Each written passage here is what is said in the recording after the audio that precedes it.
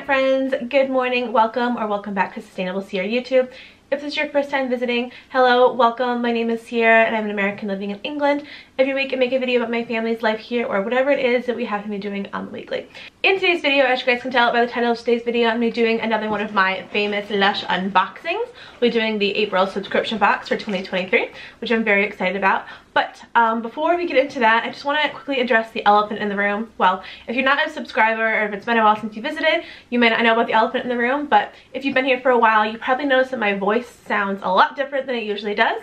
And that is because right now I'm actually COVID positive, so yeah, that was fun. I talked about this in a different video. I don't know which order these are going to come up, but our family recently went on a trip to London, and then we got back to our home. We weren't feeling great. Turns out we were COVID positive, so that's been an adventure. Also this morning when I was drinking my tea, I noticed the smell was a bit off, so that's fun. But I really want to do this unboxing for you guys anyway. So with that being said, any of the scent descriptions that I give you when me actually sniffing a product I haven't tried before, please take it with a grain of salt because yeah, my nose might be a little bit confused because of COVID. So yeah, anyways, without further ado, let's get into this unboxing because even though I can't necessarily smell everything very well, I'm very excited to give this a little sniff. So yeah, let's get into the unboxing.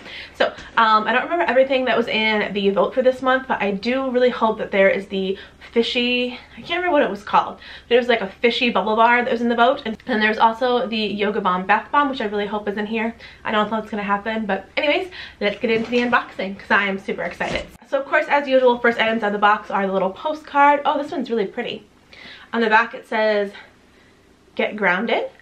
With calm and comforting scents. So hopefully this box will be very like cozy, but for spring, like light cozy, I don't know. And then the little descriptions and, you know, as per usual, hundreds of packing peanuts. So much fun. So the first product in the box I already see is one of the ones I was hoping was in here, and it is the Yoga Bomb Bath Bomb. Yoga Bomb Bath Bomb, as you can see, is a pretty orange bath bomb that went out of production in, I want to say like 2017 or so. I know that I was living in the States still back then and I was really sad, so I bought like 10 of them from my local store. But Yoga Bomb Bath Bomb used to be, I feel like, a different orange color. Maybe it's just because like the one that I have left that's in my closet is really faded, I don't know. But I remember it was more of like a tangerine orange. But anyway, it is scented with, I can't even remember, but it's got like a really lovely yoga scent experience. I know that's really weird, but I know that it has cassia and a couple of other like really lovely spices in there. So I'm gonna give it a sniff and see if it smells like I remember. I don't know, let's see. Ooh, I can smell it just a little bit, you guys. I wish I could smell it more. Like, I think the COVID nose for me is really weird. Last time I had COVID, I didn't have the COVID nose, and apparently this time I do, but I can definitely smell. It's like I can only smell a little bit. It's almost like having one of those really bad colds where like you can kind of smell but you can't, you know what I mean? But anyways, I'm gonna look at the little directions here and see what the official ingredients are. Yoga Bomb is scented with cassia absolute, jojoba oil, sandalwood oil, and olibanum resinoid, which is the same thing as frankincense. So that's why I like it so much. I wish I could smell it a lot more, but it's just a beautiful bath bomb. I love it so much. I think I'm gonna actually add it to my background for now. Where should I put it? Maybe up here? I don't know. How does it look? Do we like it? Moving on to the next item. It is a shower gel, which, oh gosh, mine is open a little bit. I don't think it's spilled, I hope it's okay, but it is the Assassin Shower Gel. Assassin Shower Gel is another one of those retro products I've never had a chance to try before, but I'm really excited to smell it, or at least try to smell it.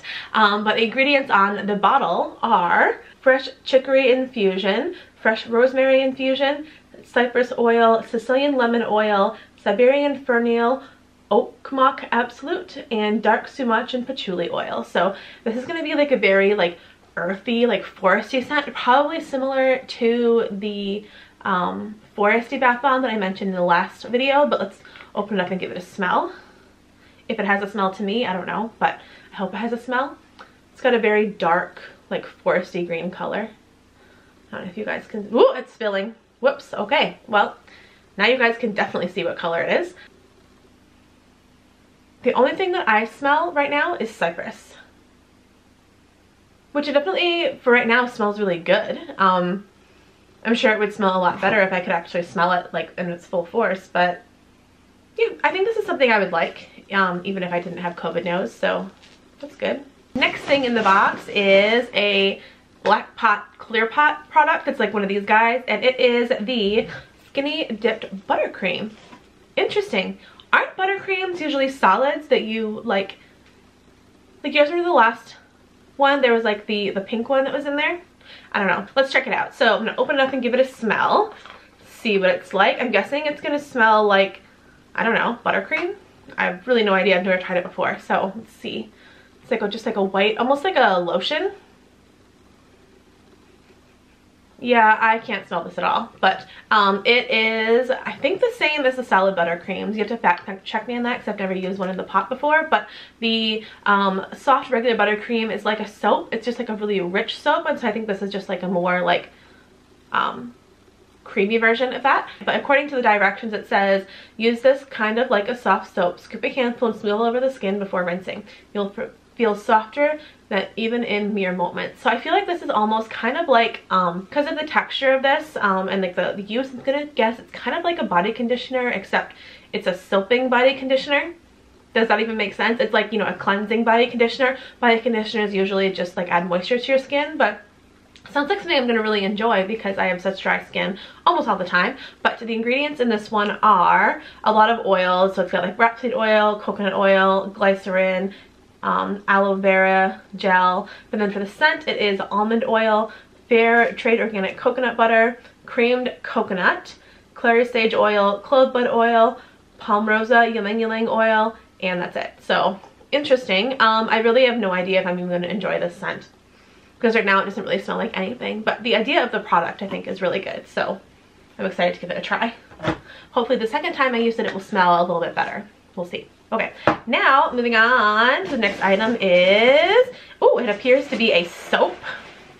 And it looks kind of like a shampoo bar. Maybe it is a shampoo bar. It looks like this. And it is the, I don't know what it's called, ginger root soap. Oh, and it's really moisturizing already. I can tell because it's melting all over my fingers, but I'm gonna give it a sniff and then set it down. Ooh, I really like that. I can smell it. Guys, it smells like ginger beer to me.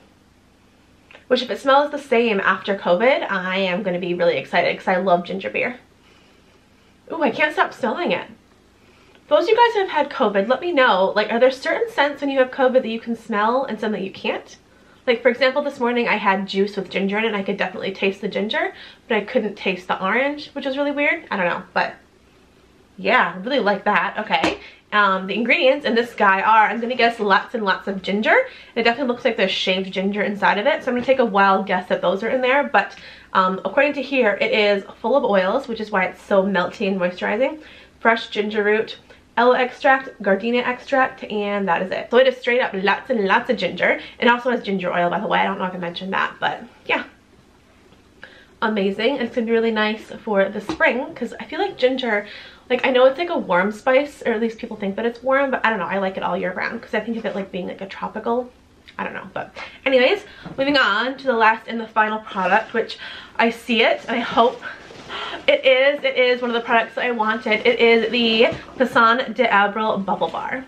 As you guys know, I'm not a big bubble bar fan, only because I feel like I'm lazy and I don't like to spend a lot of time crumpling it, and so when I do buy a bubble bar, like, it's definitely like something that I'm excited about. But this one is one of my favorite bubble bars. I actually have still, I think, just like the nose or the tail left from the last time I had one, which they came out for, I think, Mother's Day, possibly Easter, definitely one of the spring collections. I would say probably 6 years ago, and that's way before we moved to Japan, so I love it. It's a really beautiful scent. I think that it is a little bit orangey and a little bit cinnamony. I definitely love cinnamon in here, so let's give it a smell and see what it smells like today. Ooh, I think it is the same scent, but for right now, to me, it doesn't really smell as strong for obvious reasons, but I think it's the same scent. We'll see, but isn't it cute? It's so cute. I don't actually know the story behind it. I know the Pisson d'Avril is part of the spring festivals in France. So anyway, let's look at the official ingredients for Pisson d'Avril.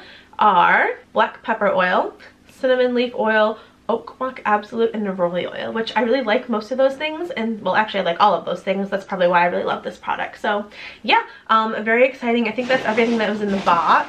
It's empty, so yeah, I guess that means it's goodbye for now. My favorite product in the box that I can smell is probably the Pisson d'Evre, but I also know I really love Yoga Bomb, so probably gonna say that's my favorite, but I can't smell it right now. But anyways, and then my least favorite product, I don't know if I have one. Maybe the shower gel, just because I've never tried it before, or maybe the Skinny Dip.